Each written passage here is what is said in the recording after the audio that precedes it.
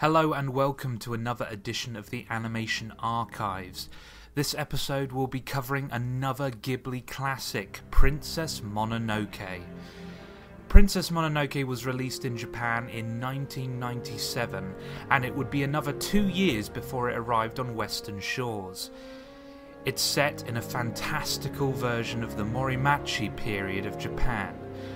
The story is kick-started when a demon attacks a small village and is then swiftly defeated by their prince, Ashitaka. However, his victory isn't something to be celebrated, for now Ashitaka carries a curse that grows from his arm and threatens to corrupt his whole body and eventually destroy him. The demon itself was once a god, and an iron ball was found in its chest and is believed to be the thing that drove the creature mad.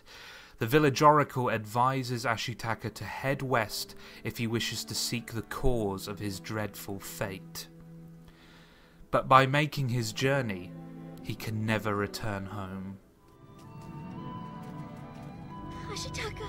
Kaya, what are you doing here? You know it's forbidden. Do you think I care about that? I came to give you this so you won't forget your little sister. Your crystal dagger. Kaya, I can't take this. Please keep it with you, brother, to protect you. You must take it with you, please. I want you to have it, so you won't forget. Kaya, you know I could never forget you. I should say right here and now, this is probably my favourite film of all time, with only Fight Club posing as a possible challenger to its position. I have a lot of emotions tied up in this movie, so this episode has proved particularly hard to write. Like with My Neighbor Totoro, I'm going to assume everyone watching this has already seen the film, as I am not going to examine it plot point by plot point. Oh, and here's your customary spoiler warning.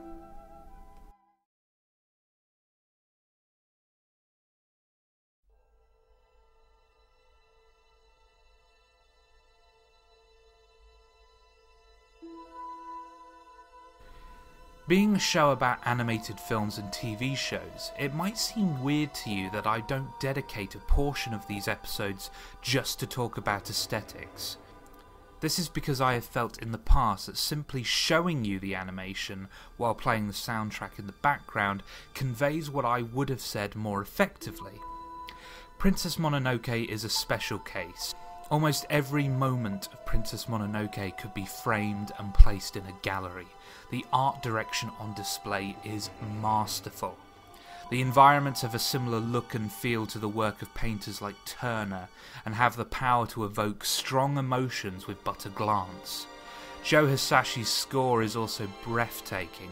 I mean, just listen to this.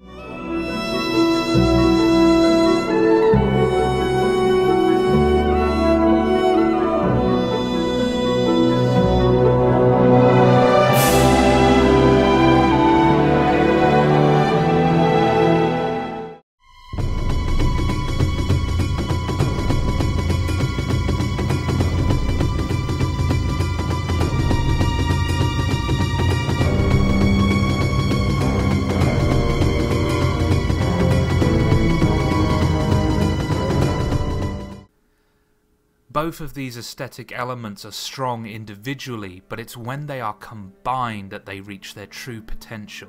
For me, personally, as an audio-visual experience, Princess Mononoke is nothing short of transcendent.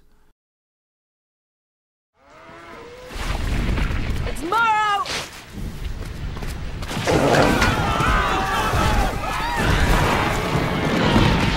Come on. This is a common theme throughout Miyazaki's work, but none of his films discuss the subject in the detail and complexity of Princess Mononoke. Princess Mononoke isn't filled with the same hope and happiness for the future the way many of Miyazaki's earlier films are. This speaks of a man who is increasingly worried about the direction mankind is taking itself, and that lessons are not being learnt. Here is a quote from the man himself. We've made many films in the past, and our goal with those films has been to send a message of hope and the possibility of happiness to growing children. What we realised was that by continuing to make movies that only taught them about hope and happiness, we were in fact turning a deaf ear to their very urgent needs and pleas. And if we did not make a movie that directly addressed their needs and pleas, we no longer would have the right to make films that would encourage them to be hopeful and happy. So we made this film knowing that we would need to step outside the boundaries of what you call entertainment. We made this film from a sense of mission. I think the reason why I prefer Princess Mononoke to so many films with an ecological message is that it acknowledges that these aren't easy problems to solve, and it doesn't have the arrogance to come up with solutions of its own. The film only wishes that we would all sit down and at least think about what we're doing to the world around us, rather than unsustainably trudging forward. The film doesn't preach the message that mankind's progress is bad and that nature is inherently good. Rather, it asks us to manage our antagonism with nature so that we might find some kind of balance, which neatly moves us on to the next subject. What do you plan to do? What exactly are you here for? To see with eyes unclouded by hate. To see with eyes unclouded by hate. Those words have spoke to me on such a personal level that it has become a quality I strive for in life. Negative emotions blind us to the whole picture, so that we are only able to see things from a narrow perspective. The relationship between Lady Eboshi and San is a great example of this. Both see each other as either unquestionably evil and or a wild and dangerous threat to the people they care about. The reality is, both are flawed human beings with genuine positive intentions.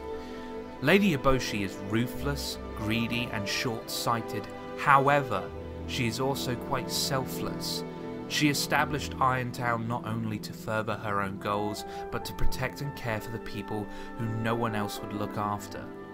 The women who work in the iron mill may have tough lives, but their situation in Irontown is far better than the lives they led as prostitutes.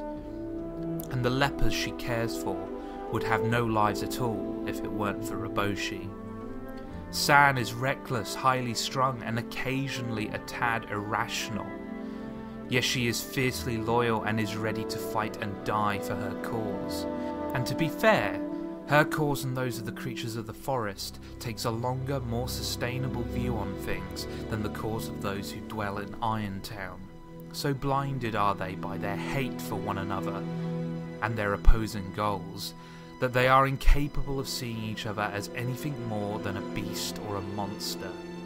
And that's why Ashitaka's presence in this conflict is so important.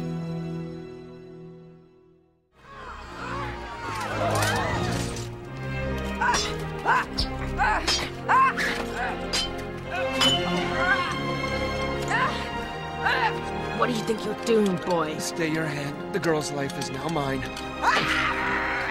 I'm sure she'll make a lovely wife for you. There's a demon inside of you. It's inside both of you.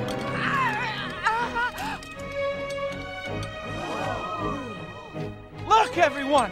This is what hatred looks like. This is what it does when it catches hold of you. It's eating me alive, and very soon now it will kill me. Fear and anger only make it grow faster. I'm getting a little bored of this curse of yours, Ashitaka. Let me just cut the damn thing off!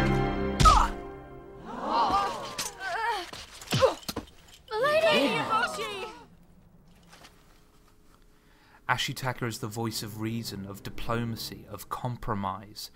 Having no real allegiances to either side, he is able to examine the situation logically and comes to the conclusion that neither side is wholly justified in their actions. So many heroes in fiction are uncompromising radicals that it makes me so glad that Ashitaka exists. He may not be the most complex or interesting character in the movie, but as a symbol he speaks to me more than any other protagonist I've encountered. He is a tiny bit of Emery Sue, but I can forgive it because it's deliberate, and the goal with this characterization is to convey a message. We are Sam. We are Lady Eboshi. We are the people of Irontown. We are the creatures of the forest.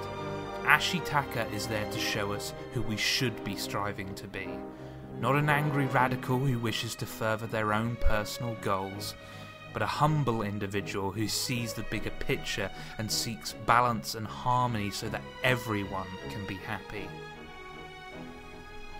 When I think of art that has truly touched me and tapped into something at the core of my being, Princess Mononoke is one of many examples that constantly comes to mind.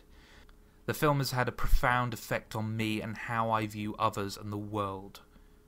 It is a masterpiece.